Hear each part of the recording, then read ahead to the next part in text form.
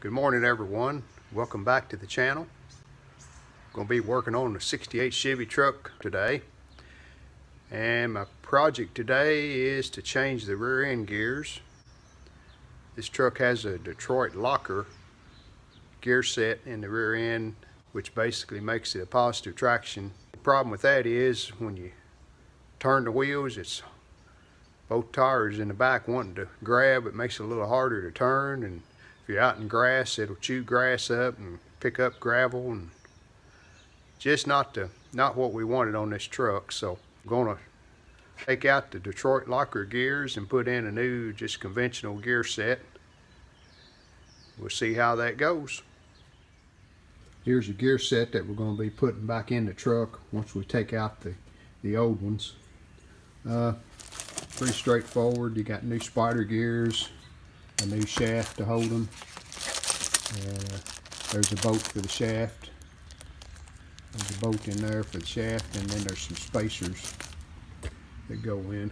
Looks pretty simple. So get the truck up on the lift, drain the old fluid out, try to change these gears. Okay, got the truck up on the lift, getting ready to drain out the oil out of the rear end. And we actually changed this not long ago, so I'm going to try to save what we put in there. Hasn't been in that long, so it'll be fine. And the way you drain this, you just have to loosen the cover and it'll come dripping out then.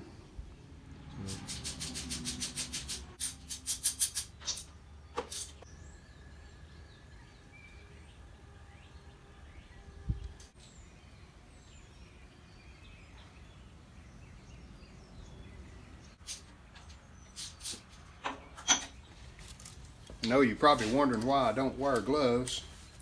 I have work gloves, but when I'm taking bolts out or doing kind of fine work, I can't get a hold of anything with gloves on. So I just work with my bare hands when I'm doing certain jobs.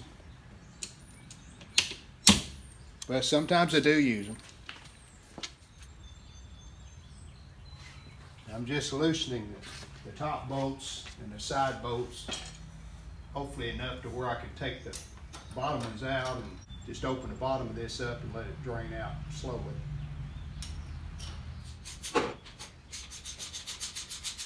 Alright, I had the side bolts and the top bolts loose enough to where I think I can prise out on the pan here and get it to start draining. You don't have the lift all the way up. Kind of watch and not bump my head, but it's easier to get to if I don't lift it all the way up. I can reach those top bolts a whole lot easier.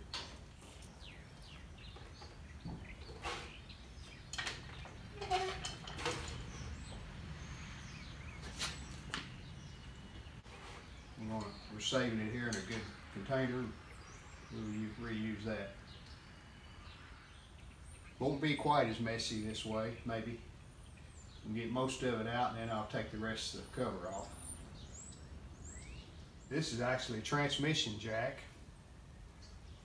but I built this wooden cradle to set on top, so it works pretty good as an oil catcher too. It's slowing down, so that's pretty much getting it. I'm going to go ahead and take the rest of these bolts out now. This truck, the old engine, we've changed the engine since then, but the old engine used oil, and we cleaned all of this off last time we worked on this rear end, and it's got a film of oil on it again from where that old engine was using oil. So we'll clean this off again. We'll put it back, put a little fresh paint on it.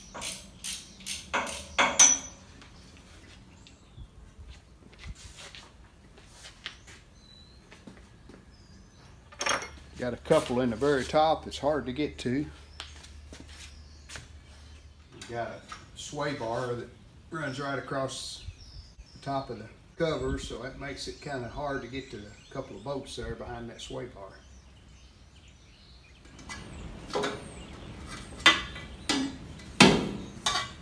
All right. There's here's the setup we have now. I'm going to scrape this old gasket off, and hopefully some more of this oil will run out and get out of the way. Had the old gasket material scraped off, and here's what that center chunk looks like in that. That's what we're going to be taking out. We'll put this cover back on. A lot of different opinions on what you should do, but we tried the gasket and it still leaked at the bottom.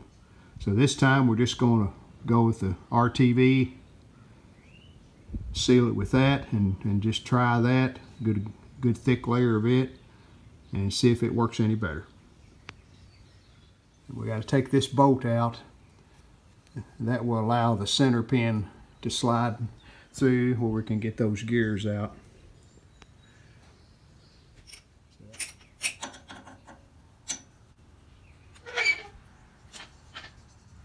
30 minutes later, still dripping oil.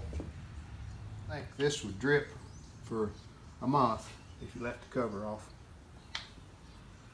But, okay, I got the bolt out that holds the shaft, that holds the gears, so. Okay, came right out. Now what do we do? Okay, I'm gonna have to get my glasses on and take a good look at this to figure out how we can get this out of here.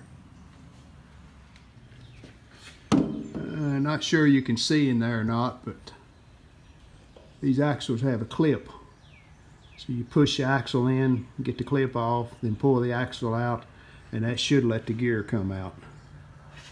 Well, I got the clips off, ends of the axles, and I found the easiest way, after fishing the left side, the driver's side out from the inside. If you turn this down, there's a slot, a wide slot, and of course you got to get the clip in the right direction where it can fall out, but if you prise out on that, that clip will fall right out of that slot. Anyway, got them out, got the axles loose, so now we can pull the axles out and get those gears out and put the others back in. After a lot of prying and turning and moving, finally got it out. The problem with this, to getting it out, was this is spring loaded here, and these two halves like go together like that, and it puts so much pressure on the outsides that it's hard to get it out of there. But that's the old one. Here's two of the gears I have just sitting in there, and all I should have to do now is put the spider gears in and put the pin back in up here, put the bolt in. That'll take care of it. The larger gears, as well as these two smaller spider gears, have new spacers. So we'll put them in behind the gear. Slide that pin in, put the bolt in to hold it. We should have the gear part finished. Use the old clips that I took out, so they'll go back in to hold the axles in. Alright, got the stock gears back in. Had the pin back in the center. Had the bolt back in. Just need to tighten it up. And then we'll be ready for the cover. Quite a job once I got into this. This passenger side axle would not scoot in far enough for the clip to really fall off. Had to hammer on it a lot, and then when I put the new one back in, it would not come in to the center enough to get the clip just to push it on, so I had to kind of force the clip on, but once it got on there, then it loosened up. This was all the way in, but it wasn't quite enough to free it up like it should, so I even took the tire and wheel off, as you can see, and I hammered on the center of this to drive it in some more, but it liked about 1/8 of an inch really going in enough, but we made it work. So I'm going to tighten that bolt up and that pin, Then we'll put this cover back on. We wipe this off with lacquer thinner. Might need to take a putty knife and just scrape it again up there at the top. There's the cover. Needs a little scraping down on it. So.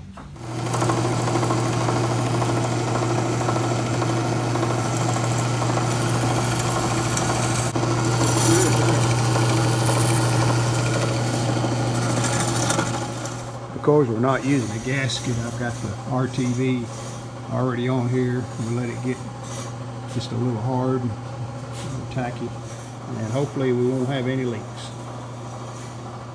Bead around the cover too. Maybe it won't leak. Hope not. The brake line there. All right.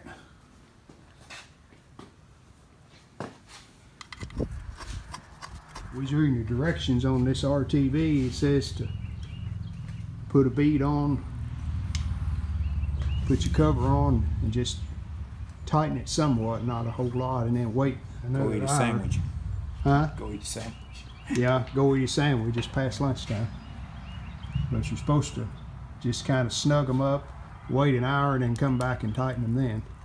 I guess it lets it get spongy, kind of makes a gasket out of it. So we're going to try that. Well, we got the cover on, just kind of hand tightened those. Didn't tighten them real good, so like I said, we're going to wait an hour and come back. Cleaned the cover off too. It's got a lot of undercoating and paint and dirt. They painted the undercoating and the paint over the top of dirt, it looks like. So we'll clean that later. Job's completed. We retightened all the bolts, so hopefully we'll have no leaks and everything will be good.